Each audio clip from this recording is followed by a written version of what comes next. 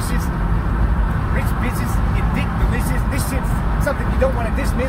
Toss it like a discus in the distance. Hey. This persistence is something that I persist with. I insist this bitch sit down at my table. Tell her what I gotta do with my... Round one didn't quite go very well, but I recouped. I went back to the drawing board, back to the Panda layer, and I'm gonna get it this time. Oh yeah. Fig rig, eat your fucking heart. If you ever heard of Manfrotto, they're the company that holds the monopoly on monopods, and they have something called the fig rig. Yeah, it's fucking dope. But it's like $10 million. 10 million. Cold $10 million for it. Nah, maybe it's like 1,000, something like that. Anyways, way too much. I just got done buying a couple new lenses and a gimbal. So, I don't need more money. My Jeep needs tires, and if I don't have tires, I can't even get to shoots. So I said, how am I gonna get a stabilizer like the fucking fig rig? Pardon my French, I'm sorry, I really shouldn't cuss. But I said I'm gonna make it, right? So I made one, right? This is what I made. And, I followed some things, some DIY things, and more of the story, it's trash. It's trash. It wasn't strong enough. I didn't think it through, and I measured once, and now I'm gonna have to cut twice, right? But everybody knows you measure twice, you cut once. So that's what I'm gonna do this time. It's going down. Let's get a rundown. I got some PVC here. I couldn't really tell you the thickness or the strength, but I got it. And it's a lot stronger and a lot thicker than the last. We got some of these elbow pieces here. I'll give you guys the count in the end, okay? I got some of this locker, okay? And that's gonna be for the screw that ends up holding everything. Now, I got spray paint. When you get spray paint, right? You see that word right there? Plastic. If it doesn't say the word adheres to plastic on it, it doesn't, okay? Now, there's another type of dry cement that you can use that works fine. It's what I used on the other one, but it's messy as hell, and it like dries your skin. It's not very comfortable, okay? Got a cap. That's gonna go over the middle piece, and we're gonna put a screw up right through the middle there, and that's where the gimbal is gonna sit. Now, what I'm gonna try to do is this is my current stabilizer that has been deconstructed, and I'm gonna try to take these handles off and put these handles on the side and see if I cannot make that work. And so it would be adjustable on different accesses, and Manfrotto doesn't do that. So let's get started. What I'm gonna do first is I'm gonna assemble it without gluing it, right? And make sure everything's right and everything's even. After that, I'm going to take it apart one section at a time.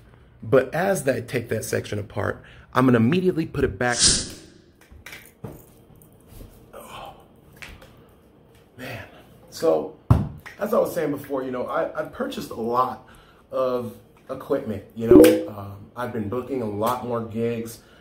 My quality, my learning curve is starting to really get to the point where I want it. And I'm really seeing the value of investing. And I really want to tell you guys that is I tried to cut every corner in the book, right? Because I'm cheap, right? So if there was a cheap way to do it, I tried it. And I ended up spending twice as much money in the process.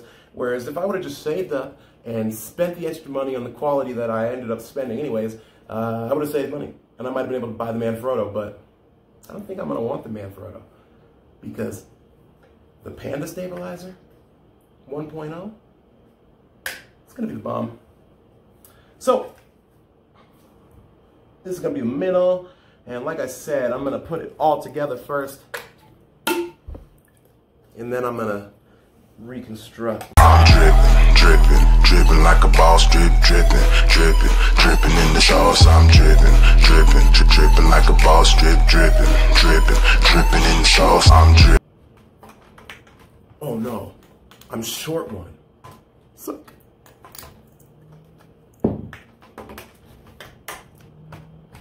like a glove.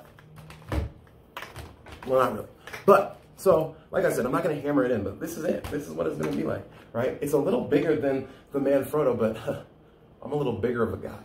I'm going to see how that works, you know? But once I hammer it in, it'll all be perfectly even. And everything will be fine and dandy. So let's glue it on together. Whew. Wardrobe change. Sorry. I got home from work. Now I should finish because the glue is dry. And it is awesome. You know? It's the big rig. It's the big rig. And I screwed that top in there.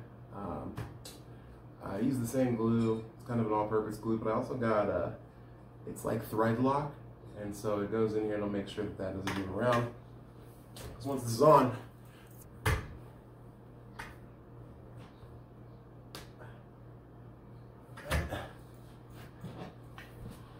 give me a little tap of room.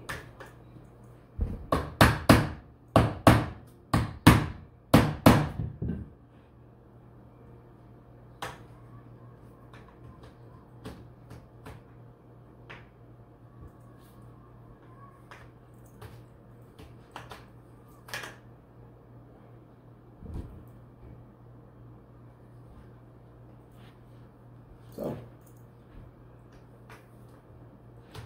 now, little reinforcement. Now, if you're going to do this, make sure you do it before you paint. I want to take this time to remind you that the Manfrotto cost north of $1,000, and I ended up spending less than $100 on both of these. Think outside the box. Measurements are awkward on this just because it's off. So, we'll take it from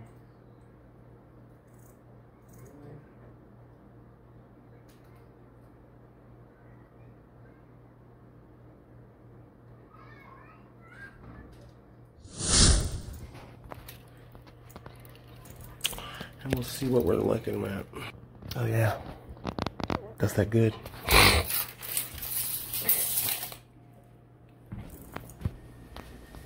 Time to get the drilling. Oh, it worked. It's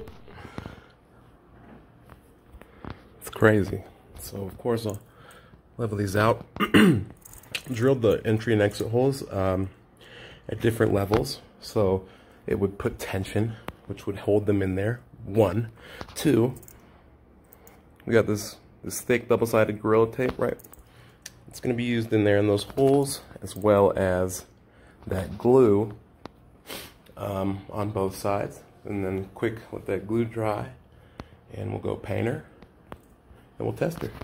Dude, I fucking did it.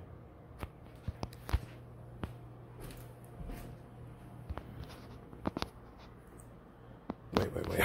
Fuck that. We're doing this in 4K. Ooh, kind of feel like a dick. Did you think right now? No. See, that's the end of part 1.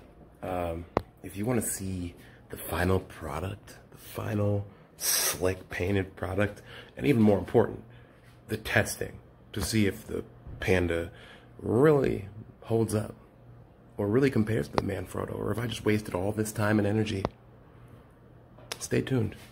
Like, subscribe, comment. You can always check our services out, kaiphoenix.com.